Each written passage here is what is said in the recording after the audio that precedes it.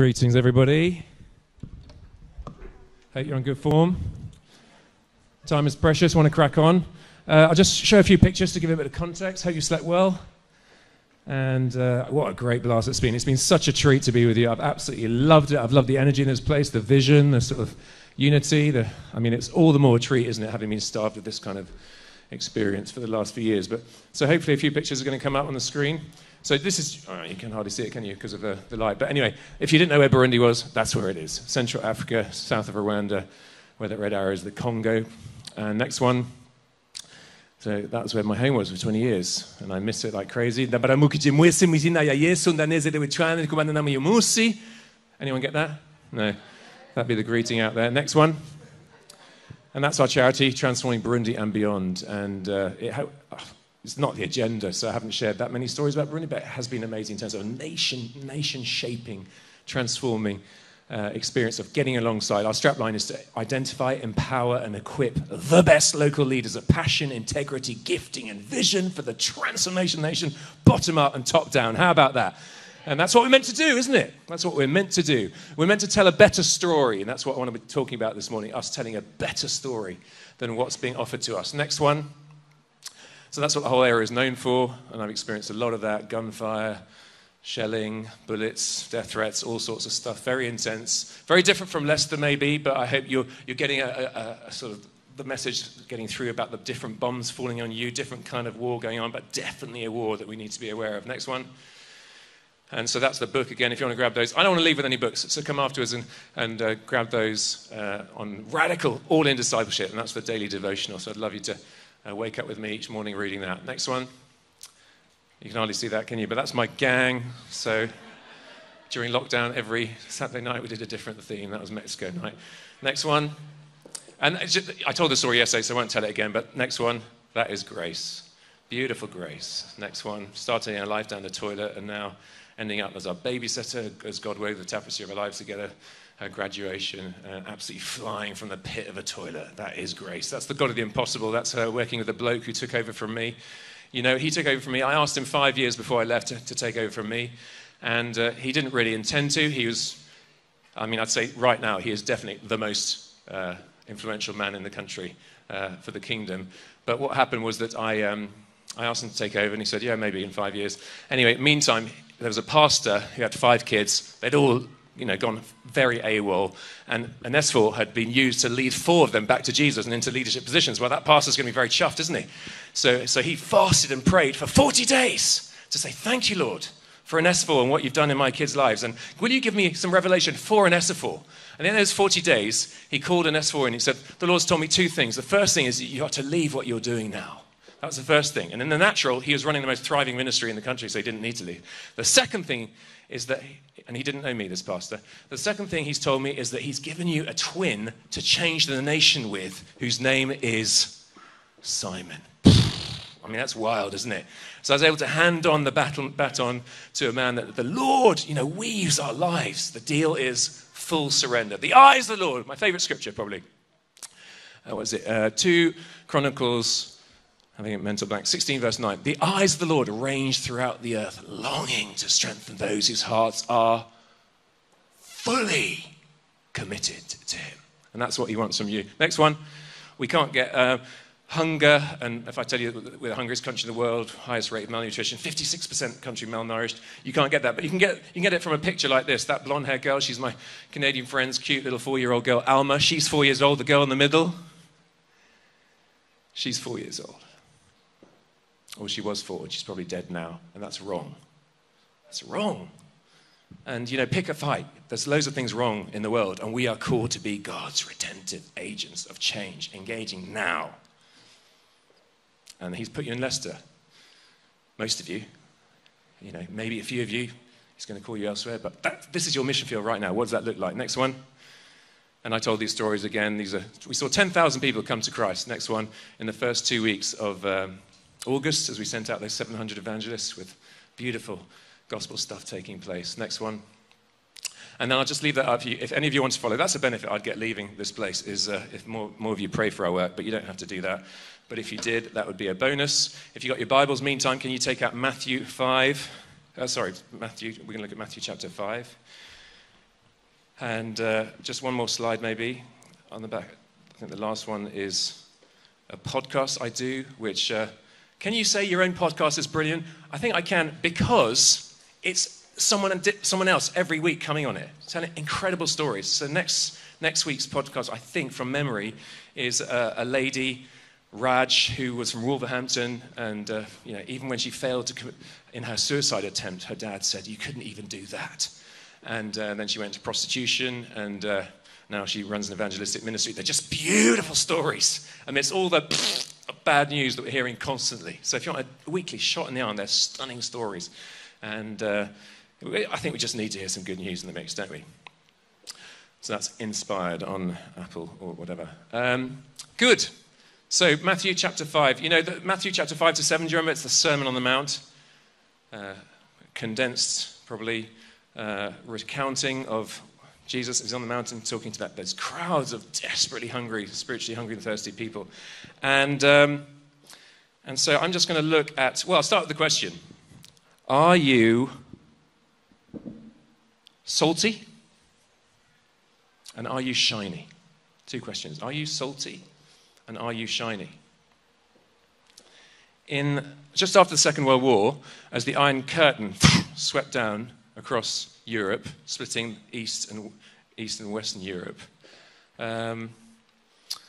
communism is an atheistic religion, and they wanted to crush the church.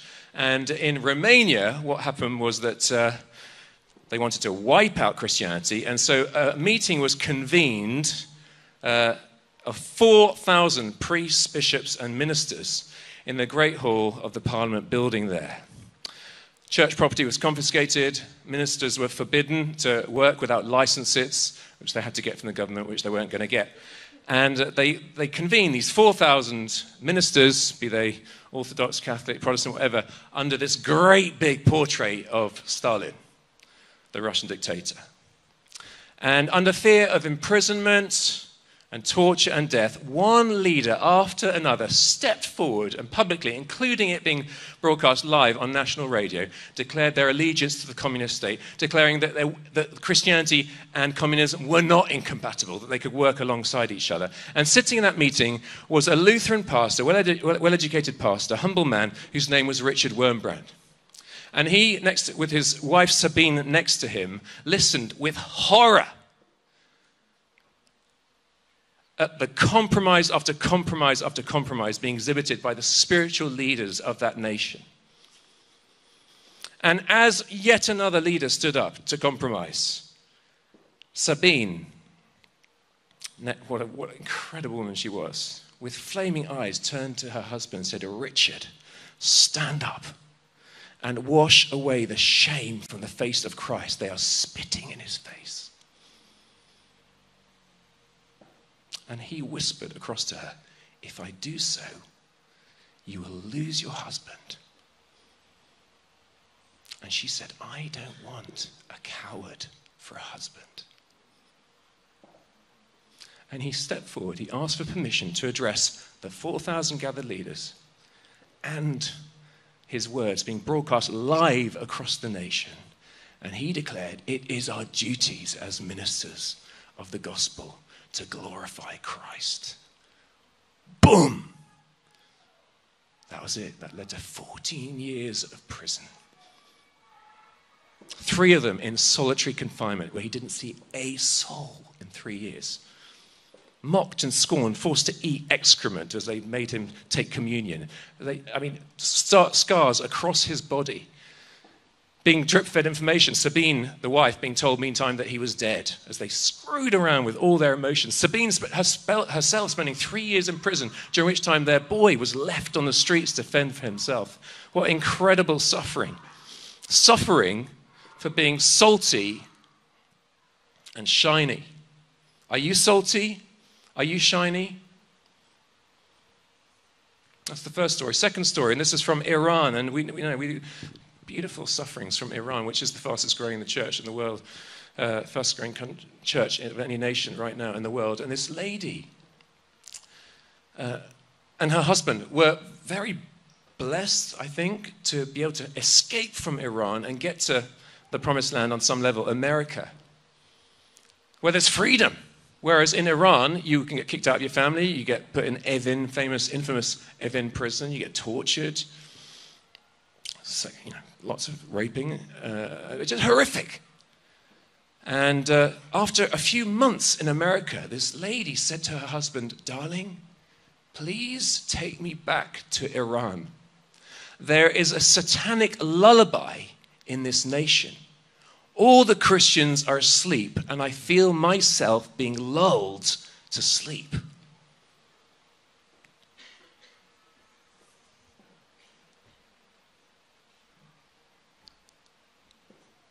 Blows my mind. She's saying that she'd rather leave the safety, the security, the comfort of a free nation and go back to a nation in which she will face risking everything because of the greater danger of getting taken out by the satanic lullaby. And so if you wanted a title to this talk, it might be The Satanic Lullaby. I think that image is so very powerful because she's talking about America and she's saying all the Christians are asleep, and clearly that's not true. Not all the Christians are asleep. Some of us here have been asleep. Some Christians in America, loads of Christians in America are asleep, but a lot aren't asleep. They're passionate. But we're not so different, England and America, on that level. And I think there is definitely a satanic lullaby in this nation, which I maybe have the advantage of coming from the outside from 20 years of Africa and coming and looking, flipping heck, what are people accepting as normal here as followers of Jesus? So is there a satanic lullaby in the UK? Do you think there is? Can you hear it? Are you sleeping? Have you been sleeping? Rock-a-bye, baby. Ooh, it's not a very good singer, am I? But can we hear the lullaby? Are you sleeping? I'm desperate not to fall asleep.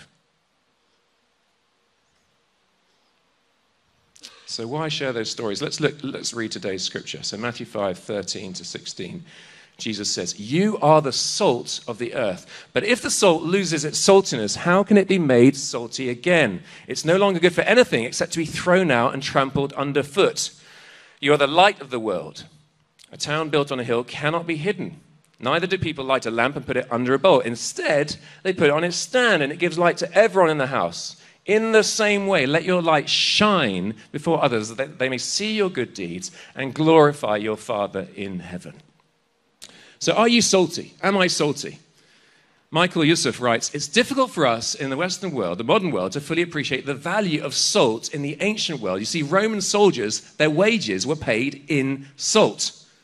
Leviticus 2:13 speaks to the Mosaic law requirement for salt in all grain offerings. The Greeks considered salt to be divine.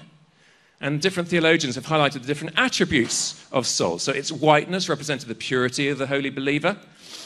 Or as salt stings and open wounds, so were Christians to sting the world with a rebuke and judgment. Or as salt added flavor to a dish, so Christians were to have the same positive impact on their society. Or as salt creates thirst, so Jesus' people should create a spiritual longing and thirst in others around them through their attractive lifestyles. All those different pictures add to the mix. But probably the main purpose of salt that Jesus is really pointing to was it stopped decay. And in saying, "You are the salt of the earth," he's calling on his disciples, he's calling on us to act as preservatives, to stop the moral decay in our rotting culture. Now, there's loads of good in culture, isn't it? We celebrate it. God created culture. He created the arts. If you're an artist, feel very affirmed to serve God in that sphere, but there's a massive satanic lullaby that you're up against, and it's very hard to stay strong, and we need to support our artists in whatever sphere that is.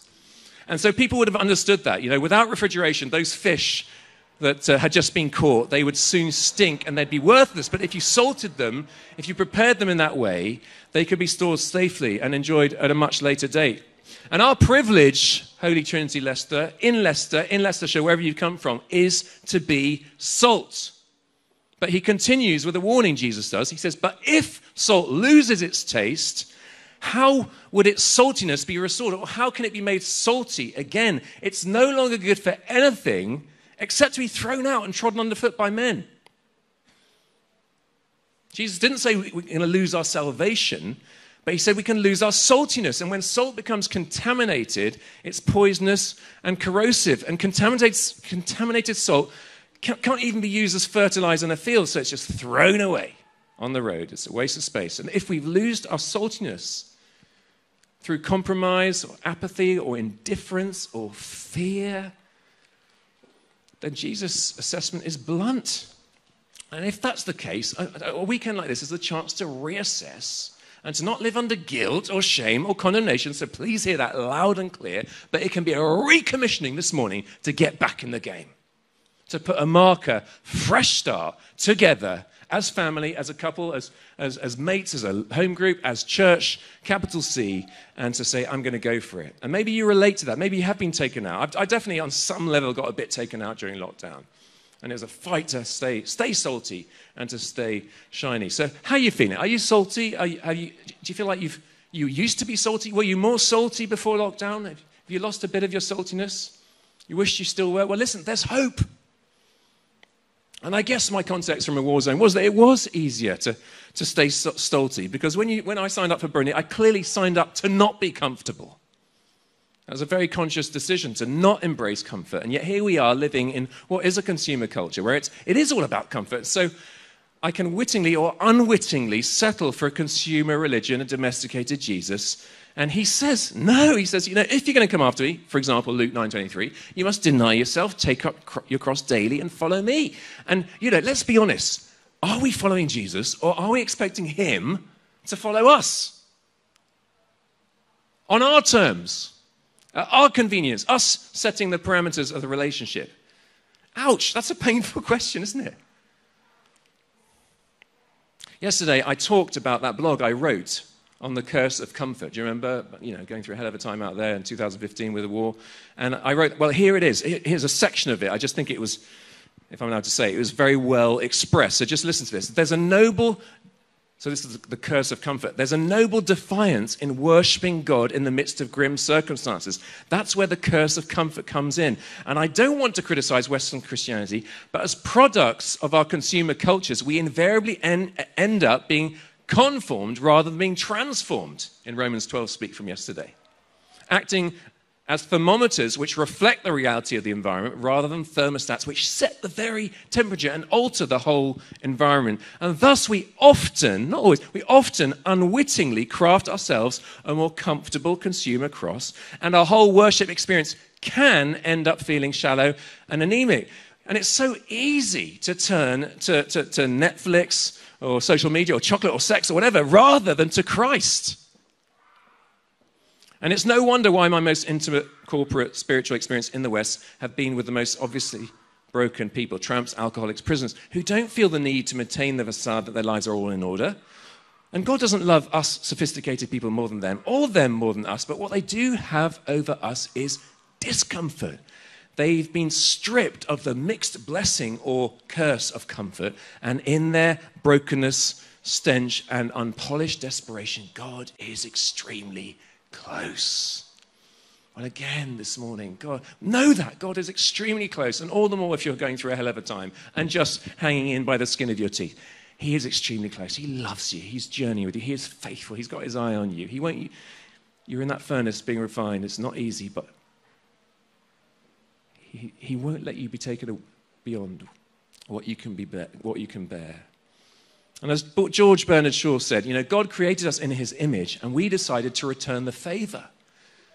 And so the problem is that, when you talk to someone, a colleague or a neighbor or something, if you ever get onto spiritual things, they'll say, well, for me, God is like this, or to me, this is... And that's exactly the problem. They're creating a God in their image, or to justify their own agenda or their perception of how things are. And their life choices. And so I get on a plane from Central Africa, and I come back here, and it just feels like we're on a different planet.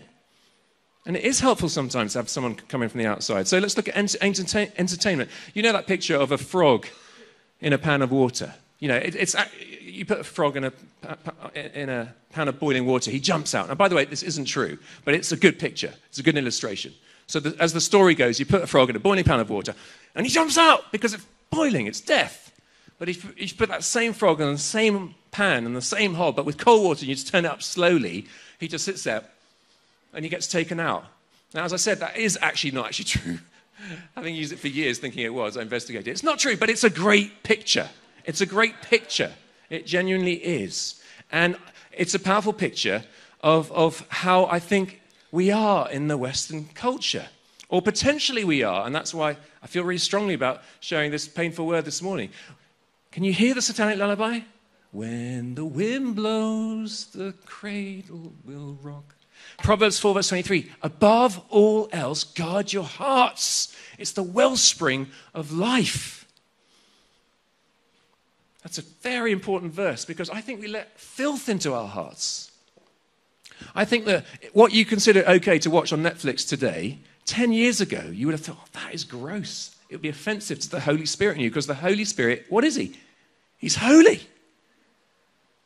Or 20 years ago, or 5 years ago, what we watch. And, you know, I turn some stuff on and it's like, oh, you know, hopefully that's not prudishness or priggishness. And yes, we're to engage with the arts, but what's this doing to my heart? If you let cack into your heart, cack will come out. Above all else, guard your heart. It's the wellspring of life. I'm not going to say put your hands up if you watch any reality shows, but let me just talk to you about, well, I'll share a letter I wrote to my sister. This is long out of date. This is in the early days of Big Brother. Okay? But things have only got massively worse since that day. But listen to this. This is a letter I wrote to her, and there's a happy ending in terms of how she responded. But, dear sister, I love you. And what may have started as a very legitimate social experiment 4 years ago has descended into something so pathetically base. And it makes me absolutely gutted that two of the people, both sisters, I love the most on the planet, and I want to be proud of, can get sucked into this and consider it entertainment. Now, don't put this down to my faith, but of course my faith does determine my values. Put it rather down to my humanity. You see, I fear that you and the nearly 8 million people who are watching Big Brother, you're losing your humanity. Because if you stick people in a cage or in a house and observe them operate as animals, and indeed you create an environment to cause them to behave all the more animalistically, then your voyeurism debases you as well as them. You become less human. And ratings were plummeting. So what did they do? They lowered the ceiling to make it more claustrophobic. They put a camera on them everywhere. I mean, even when they went to the bog, I mean, come on. They get them all to sleep in one room with insufficient beds. They have people, many very weird, picked on their ability to wind each other up. Very wholesome. Now, I tried watching with you. I tried not judging. Although, why should I apologize for using brain, conscience, and morals that you've got as well? But I just couldn't stay. It made me feel all churned up inside. I wanted to cry. I wanted to scream at you and ask you where you'd lost any ability to discern what is legitimate amusement and what is sick. So I ask you, do you have any reservations about them flashing their tits and backsides, simulating oral sex, shaving their hairy butts, smearing their mammaries with jam and getting others to lick it off? Vomiting, wrestling topless in the mud, having sex under the table, constantly swearing, and a whole lot more. Can you not see that you are victims of a tragically manipulative agenda of getting viewers at any cost to win the ratings war? Don't you think it's shameful? Don't you think it's wrong? Is there no such thing as right and wrong anymore? Now, in the cool light of day, when I just list some of the things from that one show, you're like, I don't know, there's half of you sit through that stuff. I don't know what the statistics would be, but can you hear the satanic lullaby? Listen, this is very interesting.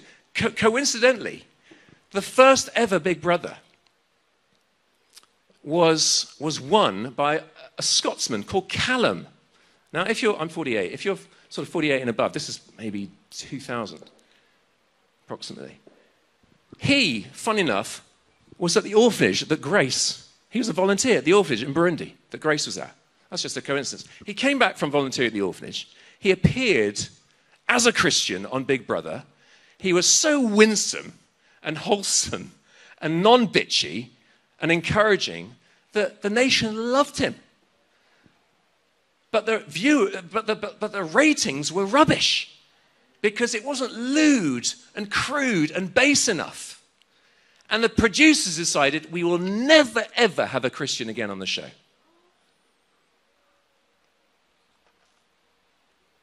Now, can I say this with humility, but by directness? If you are watching Love Island, What's that doing to your heart? I could have brought out a glass of clean water and a glass of my urine. I've done this before. And, Jesus is the streams of living water.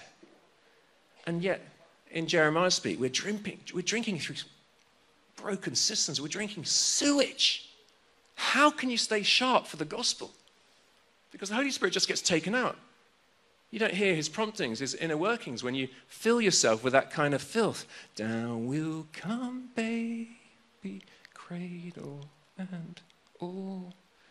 So let's look at our culture. I'm not cherry-picking pet peeves or issues. Jesus, in the Sermon on the Mount, he addresses these. Look down at verse 27. Just a few verses down. He says, you have heard that it was said, you shall not commit adultery, but I tell you that anyone who looks at a woman lustfully has already committed adultery with her in his heart. If your right eye causes you to sin, starts to stumble, gouge it out and throw it away. It's better for you to lose one part of your body than for your whole body to be thrown into hell. And if your right hand causes you to stumble, cut it off and throw it away. It's better for you to lose one part of your body than for your whole body to go to hell. Oh, Jesus, tone it down. Come on. He wasn't trying to win a popularity contest. He spoke often of hell. You get very few sermons on hell nowadays. But he didn't shy away from it. Our culture nowadays scorns and derides the concept of hell as primitive and ridiculous. But no, the stakes are so high.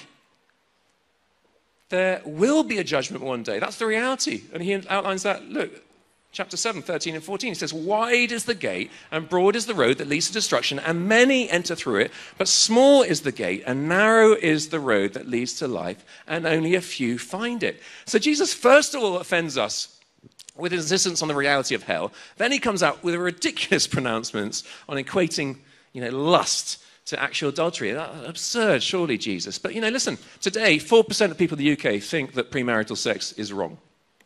4%. Does that make the majority right?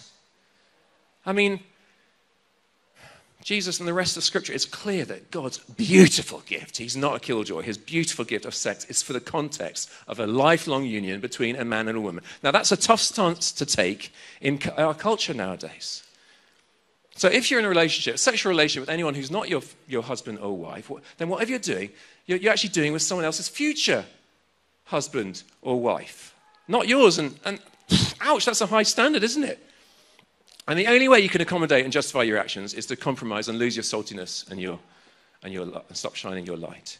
But listen, as I said, God's not a sport. It's fascinating looking at social experience of the past. Satanic lullaby experiments. So back in the 20s in Russia, or Soviet, the revolution.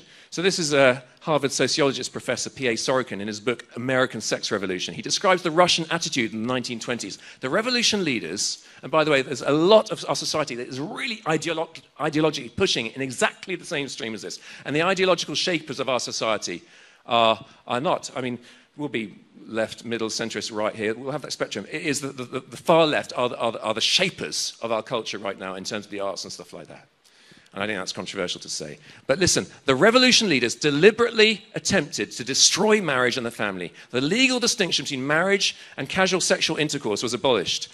Bigamy and polygamy were permissible under the new provisions. Abortion was facilitated in the state institutions. Premarital relationships were praised. Extramarital relationships were considered normal. But within a few years, millions of lives, especially of young girls, were wrecked. The hatred and the conflicts rapidly mounted, and so did psychoneuroses. Work in the national factories slackened. The government was forced to reverse its policies.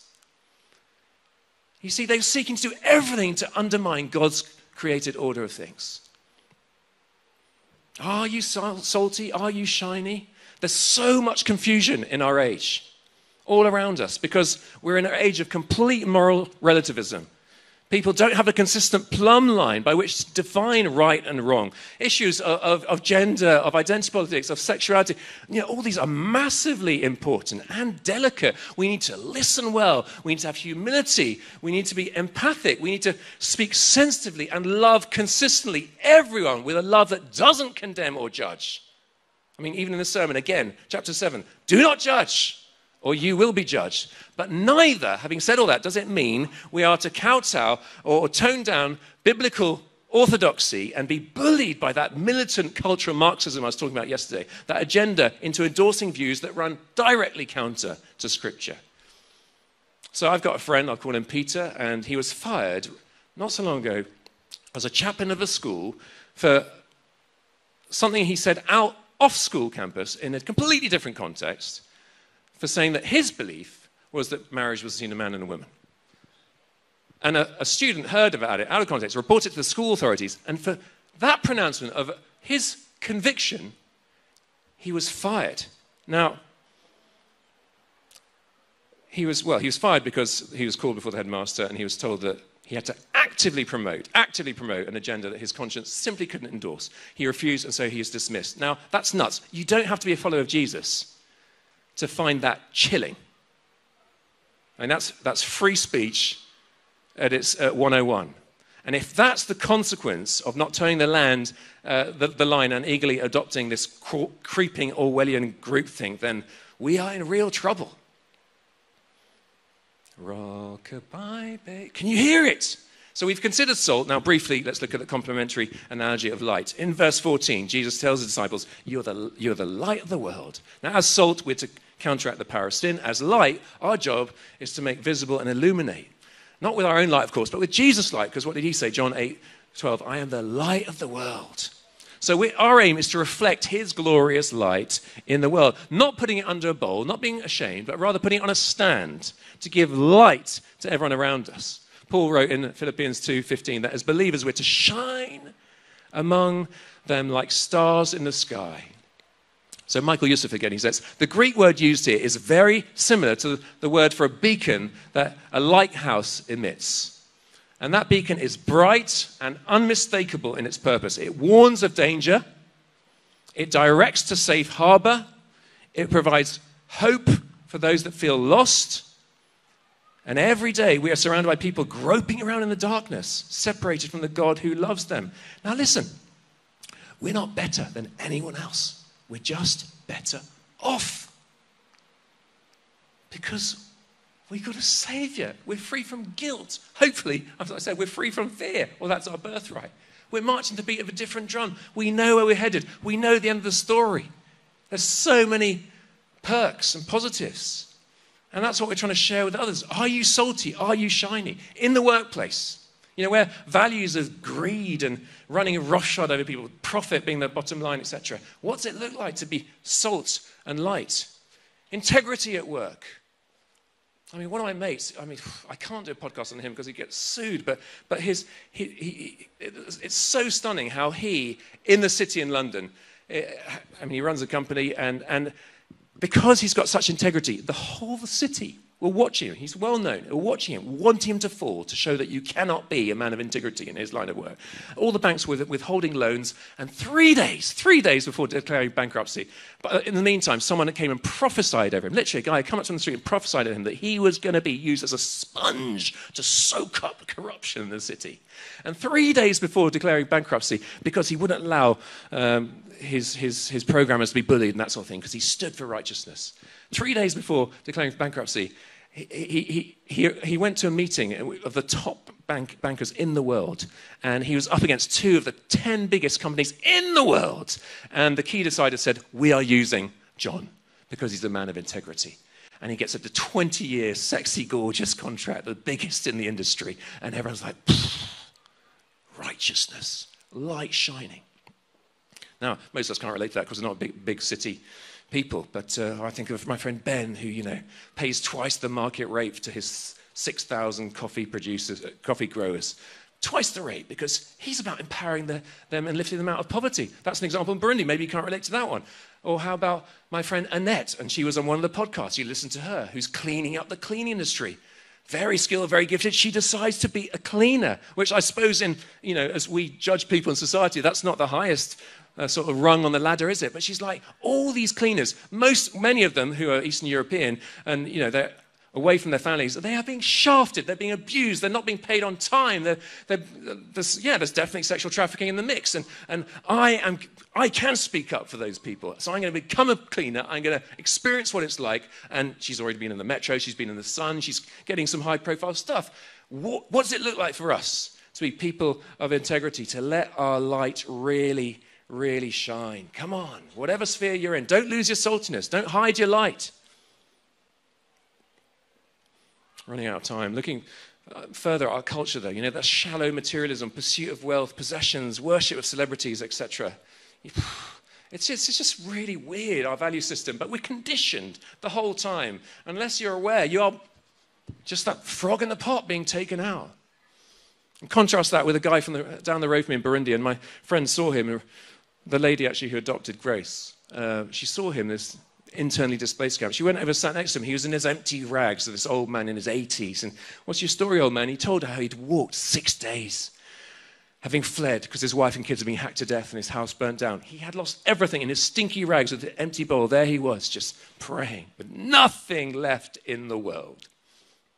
And at the end of this horrific story of woe, he turned to her and he said, Madame Missionnaire, I never realized that Jesus was all I needed until Jesus was all I had.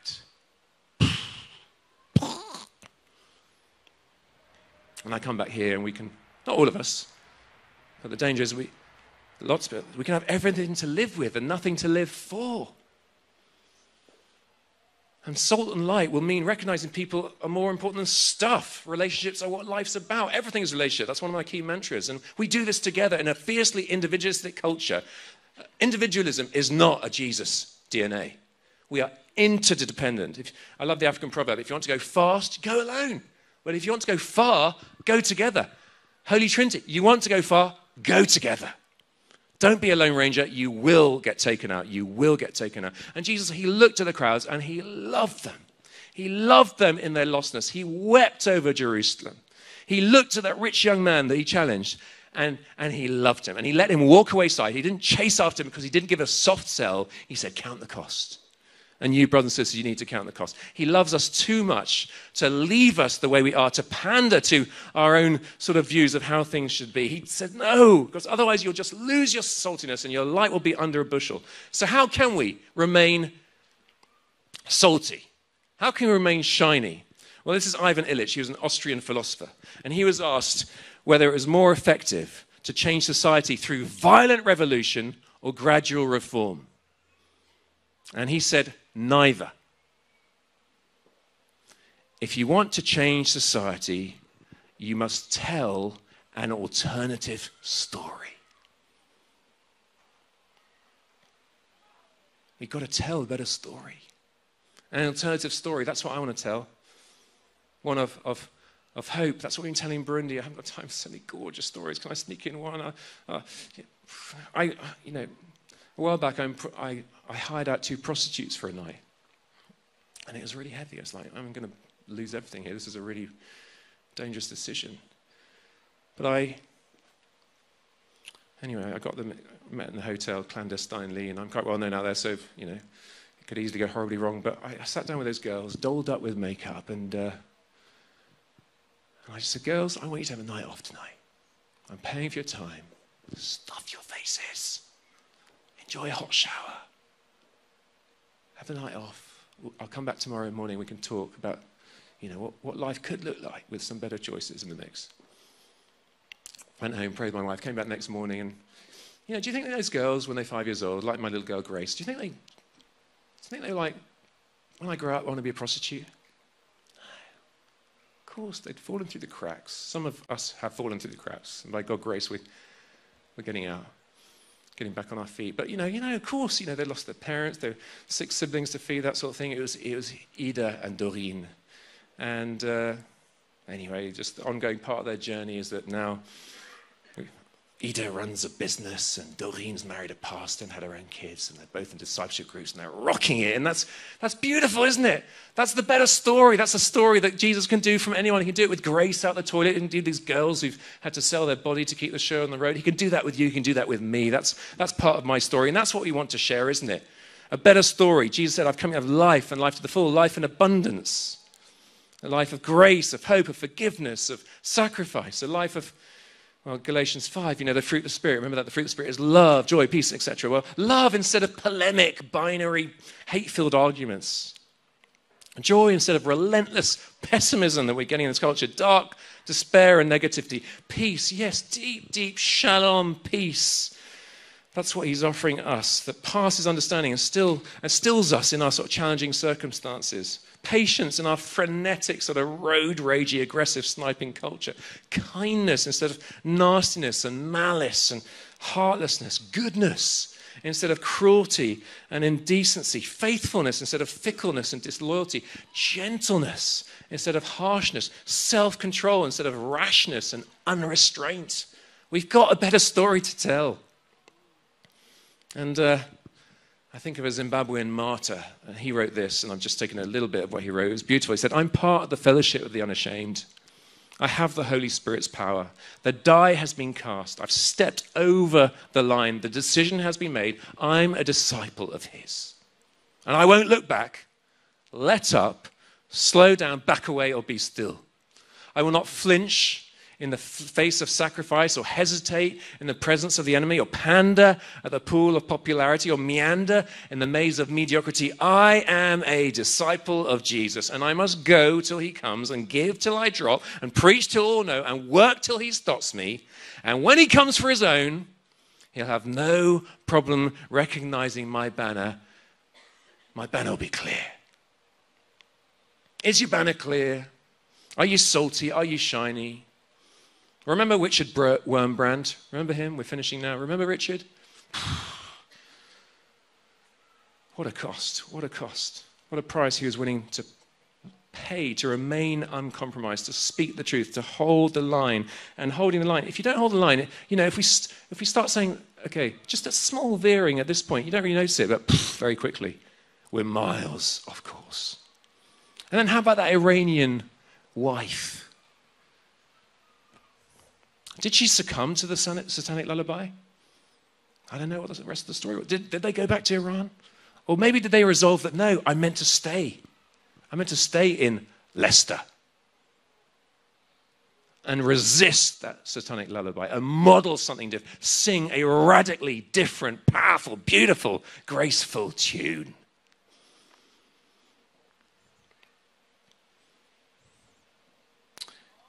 You know, Christians have bumper stickers and slogans.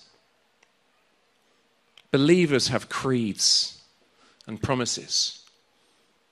Disciples have scars and stories. Well, here's an invitation to move beyond Christian to believer to being a disciple of Jesus. We can't settle for bumper stickers and slogans. We're not going to last. We're not going to last. So let me close. Elaine, do you want to come up? Let me close with a Franciscan prayer. Why don't you shut your eyes and just listen to this. May God bless you with discomfort at easy answers, half-truths, superficial relationships, so that you may live deep within your heart. May God bless you with anger at injustice, oppression, exploitation of people, so that you may work for justice, freedom, and peace. May God bless you with tears to shed for those who suffer pain, rejection, hunger, war, so that you may reach out your hand to comfort them and to turn their pain into joy. And may God bless you with enough foolishness to believe that you can make a difference in this world, so that you can do what others claim cannot be done, to bring justice and kindness to all our children and the poor. That's Isaiah 61 stuff, isn't it? The Spirit of the Lord has anointed me to proclaim freedom for the captives and liberation for those in bondage and proclaim the year of the Lord's favor, all that stuff. So may God help us, brothers and sisters, to be salty and shiny. And if the saltiness has been lost and the light has faded, May he restore us so that we are truly salty again and our light shines gloriously again, all for the first time. As the verse says, that your light may shine before others, that they may see your good deeds and glorify your Father in heaven. And all God's people said, amen.